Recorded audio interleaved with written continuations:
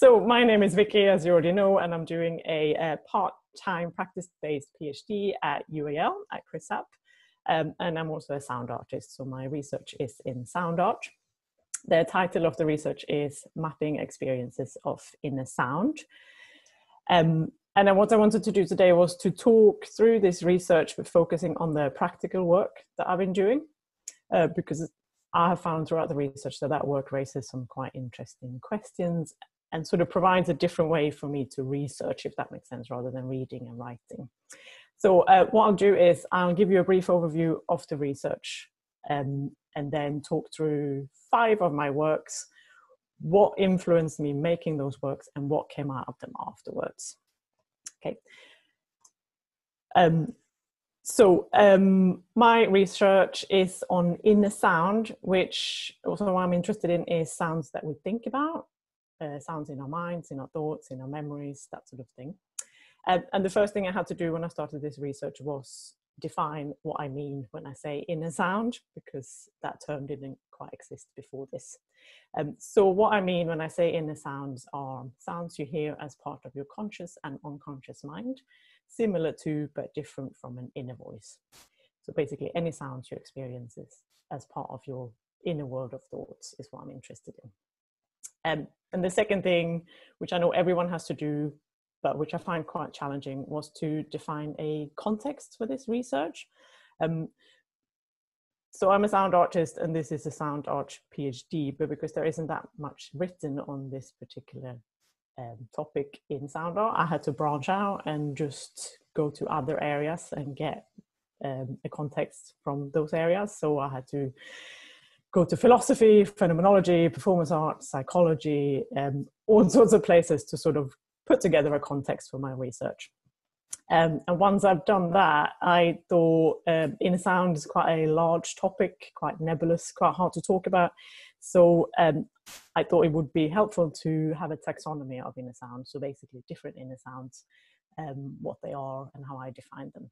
I won't really go into the taxonomy too much in this presentation, but I'll go over it very quickly now because it's kind of a good way of telling you where I was at in my research at that stage. So the taxonomy that I defined was the following. It has 4 kinds of inner sounds. They are created inner sounds, that's consciously created or imagined inner sound. Conscious inner sounds, which is what we use as part of our thought process and inner voice. Triggered inner sounds, which are influenced or triggered by outside events, experiences, or objects. And lastly, spontaneous inner sounds, which is uncontrolled, not consciously created, sometimes wanted and pleasant, and sometimes unwanted and frightening. So I've gone through this whole process, and I have sort of defined quite a rigid and possibly narrow area of research for myself. On the one hand. On the other hand, I started thinking about all these other questions that didn't quite fit into this quite narrow area of research, which among others were, can we really hear inner sounds in our minds without our ears? What role does sound play in our thought process, if any? How can we communicate and discuss sounds we only hear in our own mind? And why do we often consider sounds we hear in our minds as dangerous? And at this particular stage, I felt quite stuck because I didn't quite know how to explore these questions within the quite very rigid framework I had set up to myself. And this is why in this presentation, I'm quite interested in the practical work that I did, because it allowed me just a different way of approaching these questions that I didn't quite know how to fit into my very neatly defined context and definition of inner sound. So what I'll do is I'll talk through the works. I'll tell you what sort of inspired me doing them, what went into doing the works, what the work is, obviously, and then questions that sort of came out of the works afterwards. So the first one I wanted to mention is called Pages. It was made actually quite early on in the PhD, probably around the same time as I struggled to define that taxonomy. And the work is a number of books. I read the books. I paid attention to my experiences of inner sound as I read them. I marked anything that triggered an inner sound in the book, both by underlining it and by stitching in these little ribbons of tracing paper that you can see on that top image. And what influenced this work was this frustration with how do we communicate about inner sound. So sound is quite hard to communicate generally. We often talk about what makes the sound, so like the sound of a car. But if I am talking about sounds in my mind, where I don't know what makes them or where they come from, they're quite hard to articulate. There's not really a language for it. And this was an attempt at some sort of way of externalizing these inner sounds I experienced in my mind. Obviously, it doesn't quite work because all I'm doing is marking the trigger for the inner sound. But in a way, that failure is kind of quite interesting in itself. And as you can see, I think it's an interactive piece. So I want people to read it. I want people to interact with it. And hopefully it might trigger inner sounds within them, or they might think about doing their own book. So that was sort of, I was thinking when I made the work. And I wanted to include it because I haven't thought about it for a while, but now thinking back, it actually raises a couple of interesting questions, thinking about it afterwards that I didn't think about making it. So the first one I already mentioned is how can we communicate about what I hear in my inner world of sound when we don't have a language for it. Also, I think it raises the question of how do we think not only about sound, but through sound. So does the inner sounds I hear when I read these books help me understand the book, help me understand the world? Is it part of my thought process and not just sort of a soundtrack to reading? And also raises the question of if I read this book and I didn't pay attention to my inner sound world, would those sounds somehow still be there in my mind? So are inner sound always conscious, and are there sounds in our minds which remain unheard? Both of those questions I find really interesting and has sort of influenced work that I've done after this. So I wanted to include this to start. The second piece I wanted to talk about is called Sonic Confessions. This is a performance piece. It's a one-to-one performance, and it sort of takes the shape of a somewhat tongue-in-cheek therapy appointment. So you as the audience would come and see me about your inner sound with the underlying assumption that those inner sounds are bad for you and you want to get help and you want to get rid of them. And where this work came from was a frustration so for me, inner sounds was something positive, and I worked very hard to cut out of my research area anything in relation to inner sounds being dangerous or mental health issues or anything like that. But yet it kept coming up. People kept telling me about, oh, inner sounds are not great, we shouldn't be talking about them, they're not nice. So there was a frustration with this that I tried to play with in this particular piece of work. It's a very hard work to document because as soon as you bring a camera in there or a video camera in there, it kind of ruins it. So I don't have a proper documentation, but I have a short video I'll show you of just photographs. The first time I performed this work in Oxford, it's only a couple of minutes long. So I'll show you that now, and then I'll talk a bit more about the work.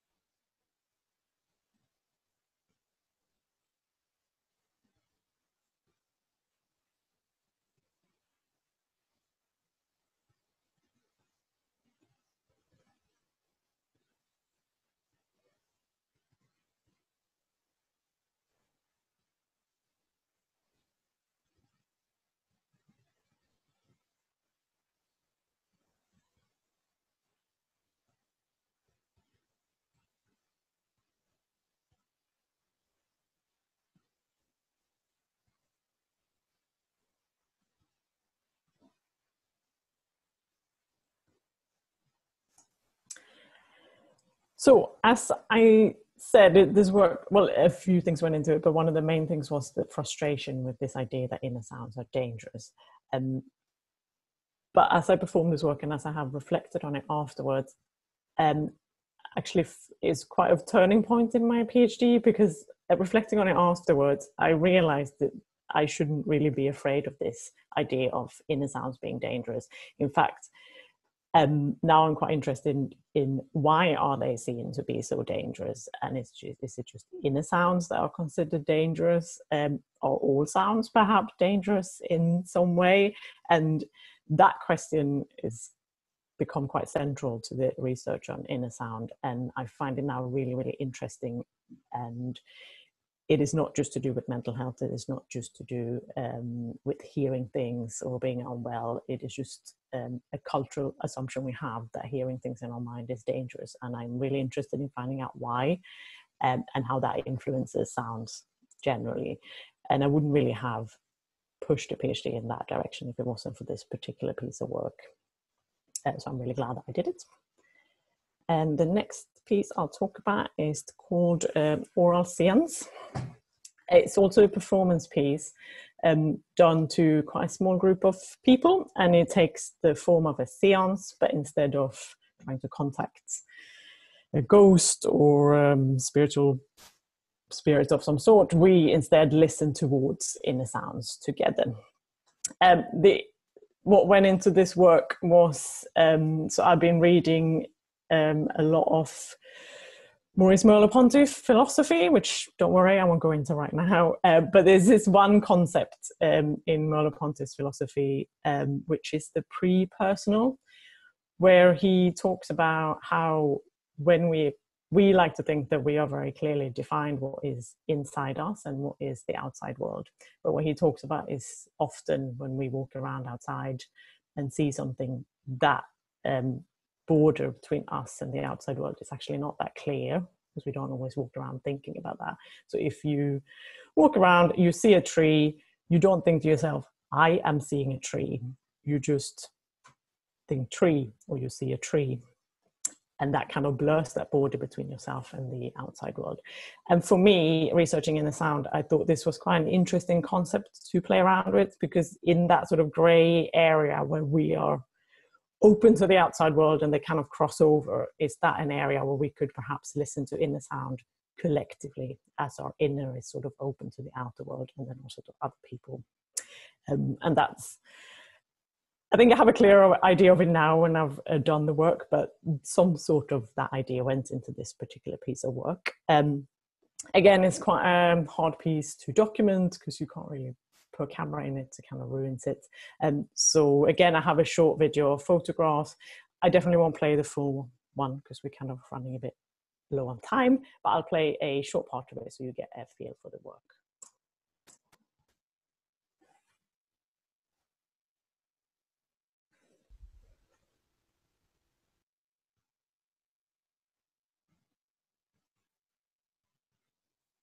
Thank you for joining me in this sacred listening space.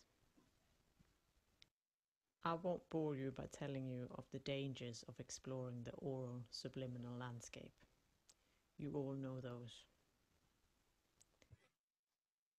Before we start, I want you to take a deep breath. Center yourselves. Focus. Now close your eyes. Take another deep breath. Now I want you to listen closely.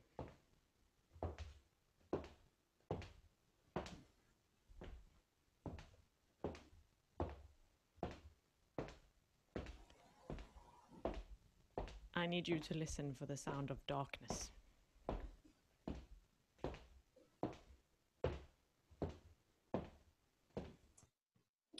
Sorry, I think that's all we have time for. So with this particular work, doing it and then thinking back on it, I am very interested in if this sort of listening, so listening to inner sounds together, if it's possible. And if it is possible, can we then use that to bypass this whole problem of communication and talking about sound? And instead of trying to put it into language, could we just listen together to inner sounds and somehow have a communal inner listening experience? And if we can, does that then mean that sounds and inner sounds actually negates and transgresses our border of self? So it's one of the reasons that we find sounds a bit dangerous, the fact that it moves in and out of us and the outside world and is very hard to contain, which if you think about sound, it is very hard to contain. If you play something in one room, it will bleed into another room. You can't shut it away. If you go to listen to a concert, the sound will be outside and will also be going through you, sort of thing. And following on from that, what I'm really interested in at the moment is what is inner sounds or sounds in general's relationship with the idea of, with our cultural idea, I should say, of the other. So because we often project onto the other that which is not us, things that are hard to control or which transgresses borders and that sort of stuff. And that all those questions came out of doing this piece of work and then thinking back on it afterwards. Now, I am aware of the time, so I'm going to be really quick. I wanted to finish on these two works that I've done quite recently, so I haven't quite had time to reflect on them, but they kind of follow on from all the other works and the ideas that came out of those works. So the first one is called Sonic Contagion, which I feel a bit bad talking about right now, but it's the idea of what would happen if there was a sonic contagion, so a sonic virus that affected humanity. And if you don't think there is such a thing, there kind of is. An earworm is the sonic contagion. So if you get a melody stuck in your mind, that's thought of as a sonic virus. So what would happen? How would it spread? Would we try and stop the spread by making people not being able to talk? And in that case, would it spread in different ways? Through the body, through inner sound. And the other piece is called Wicked Witch, You and Me. It's a score, and very briefly, it requires two people. It gives instructions for you to take up a position, often in very close proximity to each other, and then listen towards each other's inner sounds. And why I wanted to finish on these two pieces of work is because I started this PhD with a very strict and narrow definition of inner sound, but encountered all of these other questions I didn't quite know what to do with. Did these pieces of work and came to the realization that maybe sound are not that neatly defined and safe. And what I'm really interested in right now, and I find very exciting right now, is what is the possibilities of sounds when they're dangerous? So what is the possibilities of sounds when they transgress, negate borders, refuses containment, invades and seduces? And these two work is kind of, on the one side is maybe when it's dangerous and not good, and on the other side is this ability for sound to then connect us, if that makes sense. So I wanted to finish on that. Thank you so much for listening. I'm going to try and come out of this shared screen now. Give me a minute.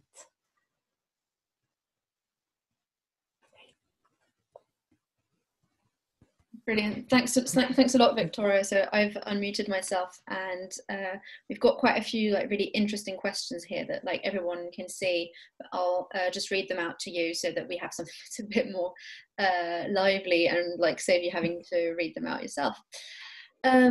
So actually, I'm going to start with not the first question here, but one that relates directly to danger by Catherine McBride, who's asking, regarding inner sound and danger, there is quite a bit of research on kinds of things that people who hear their voices saying to them. And between brackets, I know this isn't inner sound in your definition, but it might be interesting. Basically, it's very culturally determined what kinds of things these voices say, and what they say also determines whether they are experienced as negative or positive, or related to other vectors of danger / norm relations. So is that something that you'd like to respond to concerning your research? Sure. I should say that my research isn't really on hearing voices, and I'm definitely not an expert in that. But I think generally it's what I've read of hearing voices. It is very culturally determined anyway. In some cultures, it's seen as really bad in our culture is often seen as you need to go and see a psychiatrist. In other cultures, it might be in relation to spiritual experiences. And I'm not surprised that it's culturally determined what kind of things the voices say and if this is good or bad. But I mean, some people live with hearing voices and perfectly normal, happy lives, and some people don't, and it's not always in relation to what the voices say, but just your experiences of them. And I'm kind of interested in this cultural idea we have of sound that we don't often talk about. That is just not something objective that happens, a physical thing, but that we experience sound in a cultural way, and that will vary from culture to culture. I'm not sure if that answered it, but yeah, no, I think it's a really interesting sort of like general reflection to have around like that distinction between hearing voices and sound. There's another question here by Matthew Hopkins, which sort of like touches on that also. So the question goes, apart from the danger being psychosis, hallucination, did anything come up from people about otherness being part of the danger? As in, was there a danger in hearing yourself as the other? This idea of the sound and the other is something I just recently started looking into. But I guess as a general idea, yes, people spend a lot of time trying not to be the other. So to hear yourself as the other would probably, at least to some people, be dangerous. Yeah. Yeah. Like this idea, I mean, it's really interesting how you like used performance in a way to sort of like maybe externalize these ideas, which are like really hard to like put words on. And I think like with the fact you were talking about the challenges of actually being able to record that is like very representative of that type of research. Just to go on with questions now, I've got some more coming in, so I've lost a bit of track.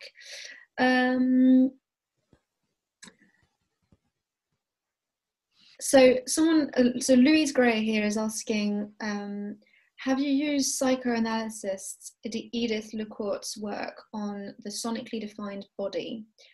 Not many texts are available, but it's very interesting in terms of sonic self-identity and psychosis. It might be of use for the unwanted sound section. Thank you. I haven't, but I will definitely look it up.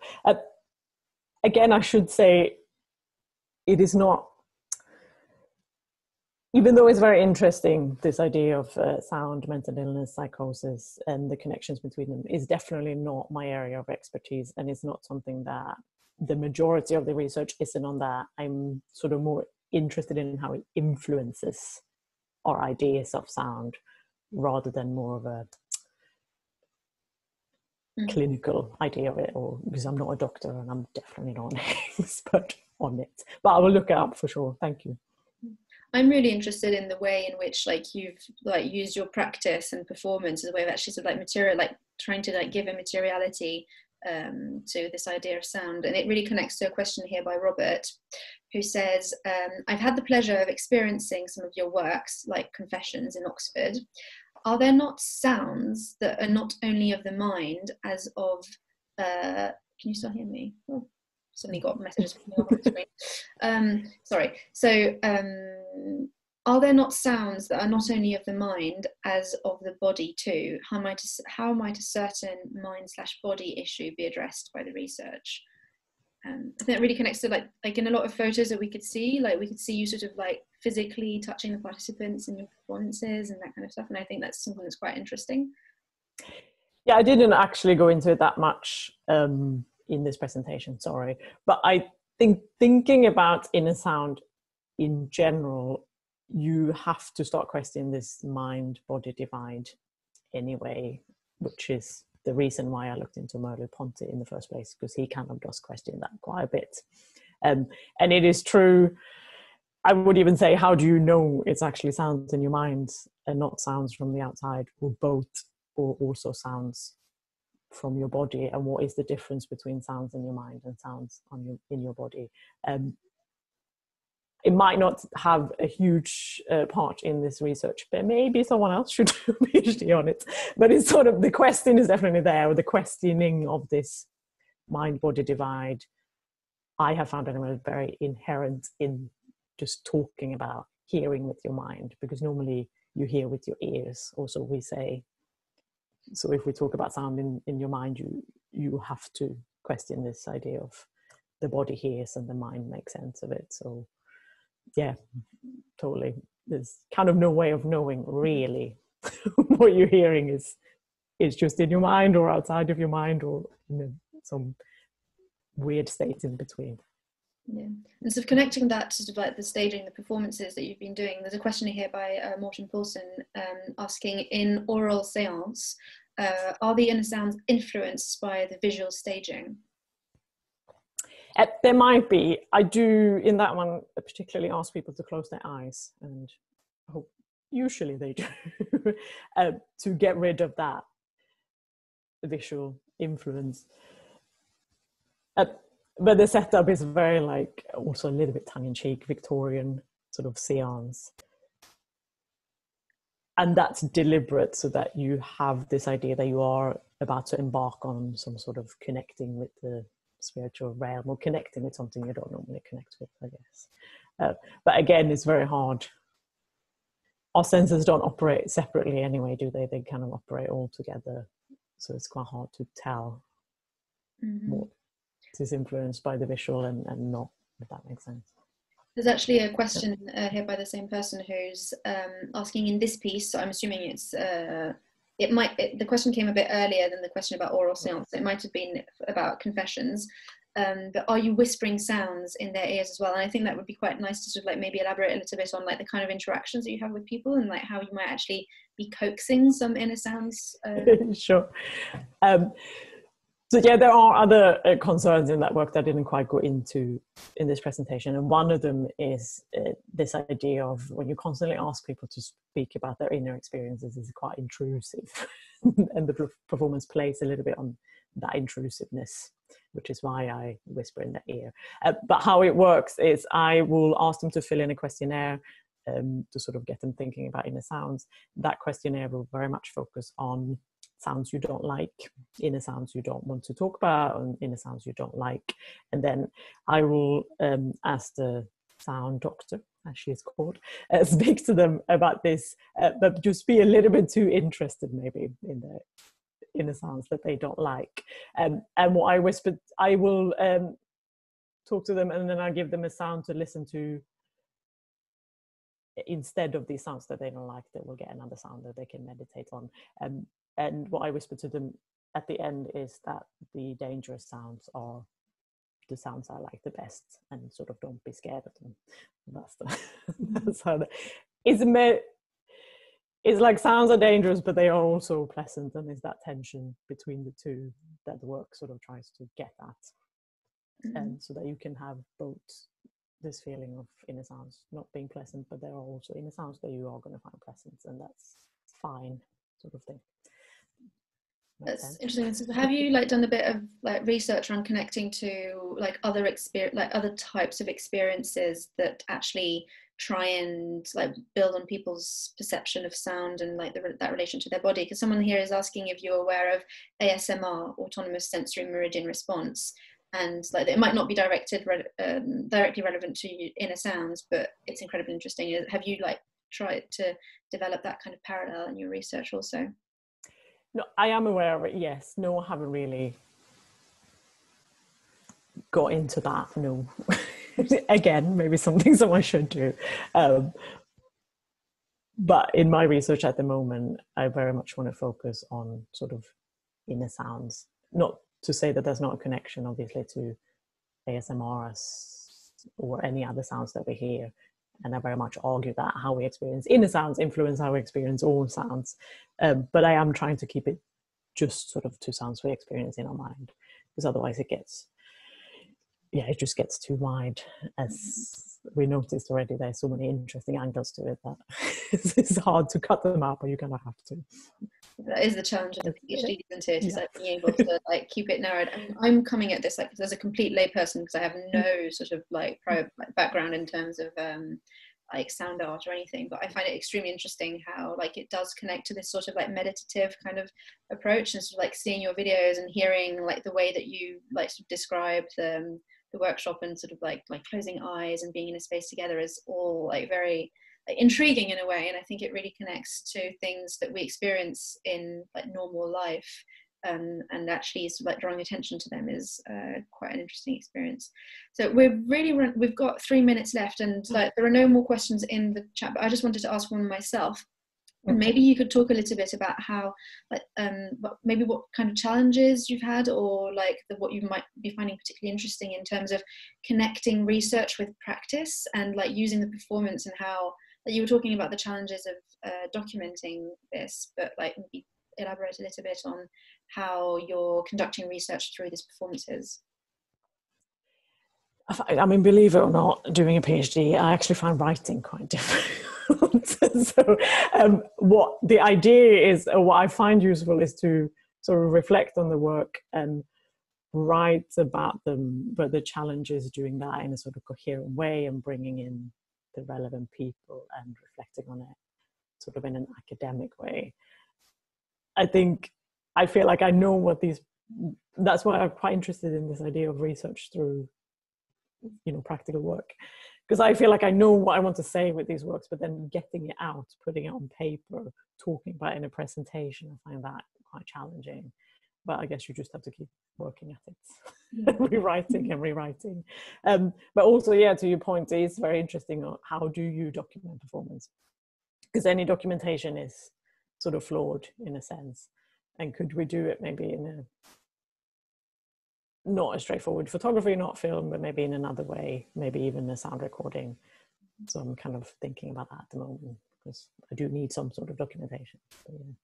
But it always felt like the performance is the thing, like that is the research, and any documentation is, yeah, that is like kind of the crux of research through practice. I'm sorry I'm having to cut this, but I'm getting a message coming up saying that we've got less than a minute. So I just wanted to like take the time to wrap up and say thank you very much. It was like an incredibly interesting presentation, and thank you all for attending and for your questions, which were also very, very rich.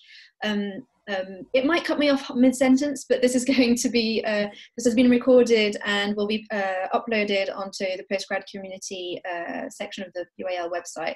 So if there's anything that you would like to sort of like re-listen to, that's a great way of having access to this. And we're also running another session that's focusing more on textiles on Monday. So tune into the Post-Grad Community sort of newsletters and things like that to find out about that. We're also going to be advertising that on social media. Still UAL Post-Grad Community. So thanks all for being there. And thanks especially to you, Victoria. Thank you guys for coming. Bye. Bye.